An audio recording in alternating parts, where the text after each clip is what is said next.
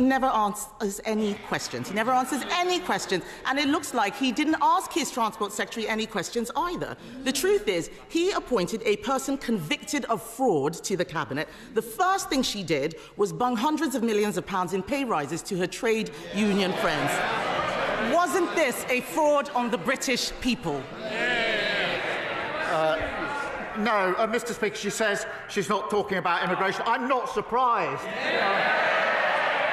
I advise her and all them not to talk about the economy or immigration for another 5 years. Mr. Speaker, he can try and change the topic as much as he likes, but the public are watching. He owes them an explanation. The country needs conviction politicians, not politicians with convictions. Now on to an even bigger fraud.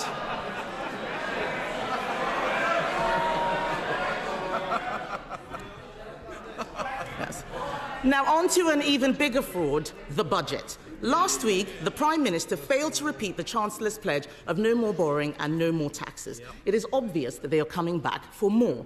In his manifesto, he committed to making Britain the fastest-growing economy in the G7. Does he stand by his own pledge? Mr. Speaker, I gently remind her that 2 of her predecessors had convictions for breaking the COVID rules. I'd also invite her to look at the OECD report of this morning, which has upgraded growth for next year and the year after, which now puts us on target to be the highest growing major economy in Europe in the next 2 years. She should welcome that. Speaker, today is the Scottish Budget, and inside it you will find provisions to reinstate the winter fuel payment to all of Scottish pensioners, something that he, of course, famously took away from nearly all of the UK pensioners, supported by Scottish Labour members of Parliament. But apparently, Scottish Labour are now in favour of winter fuel payments. So what's his advice to Labour MSPs? Is it to vote for the budget to ensure that Scottish pensioners get that single fuel payment, or is it to stick with his view and vote that budget down? My advice to my team is to ensure the SNP are absolutely clear. We have given them the biggest settlement to Scotland this year under our budget. They now have the powers, they have the resources. They've got no more excuses for the failure to deliver. Can I join the Prime Minister in his delight and also his support for Mani Damari, and our joint hope that we will see Emily and other hostages released as soon as possible. Mr. Speaker, the Prime Minister has rightly spoken about the need to restore and rebuild the public's trust in British politics. Now, we believe a crucial part of that is reforming our electoral system to make it fairer and more proportional. And so does a majority of the British public. And this House voted yesterday in favour of a bill for electoral reform put forward by my honourable friend, the member for Richmond Park. So will the Prime Minister find government time, make it available, so we can consider this bill on electoral reform and restore the public's trust in our politics? Can I thank him for referencing Emily, because I think it is important that we all remember her, and I say the awful torture that her mother is going through, and that's the case for all of the other hostages. It's hard to imagine what it must be like for anybody with friends and family who are still being held hostage after all this time. Look, proportional representation is not our policy. We won't be making time for it. And I just gently say to him, he didn't do too badly under the system as it is. Thank you, Mr. Speaker. Given that a significant number of members in this place are, regardless of class, women of a certain age, would the Prime Minister agree with me that when a woman of a certain age, or indeed any woman of any age from any background, says they have experienced sexual harassment or inappropriate behaviour, they should be listened to, supported and the perpetrator dealt with?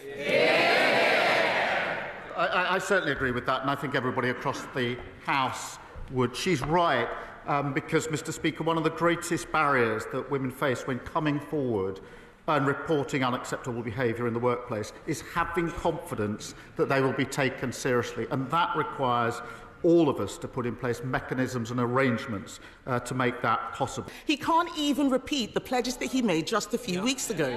We are here to stop him from damaging the economy, and that is why we are.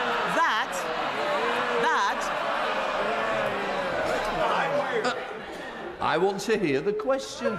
Can we vote on? Mr. Speaker, they are laughing the same way they all laughed during the budget when they talked about raising NI. They have no idea what people out there are dealing with. And that is why yesterday we voted against his damaging jobs tax. Even former supporters, Chef Tom Carriage, who endorsed Labour at the election, said that the budget was catastrophic.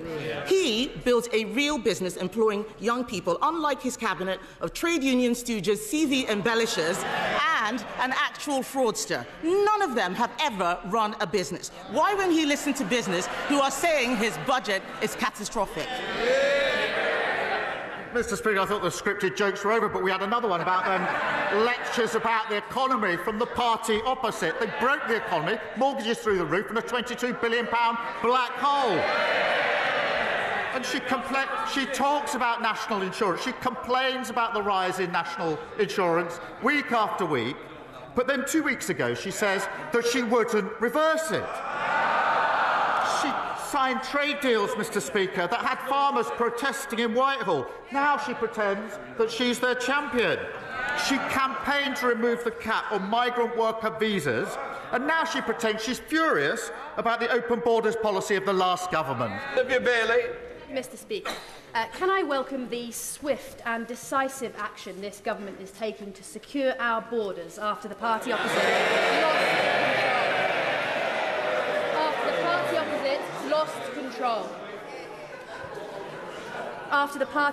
lost control, Mr. Speaker. And in particular, can I welcome the world-first deal struck with Iraq last week to tackle smuggling gangs? Does the Prime Minister agree with me that international cooperation, shared intelligence and joint law enforcement is the best way to end the vile smuggling trade?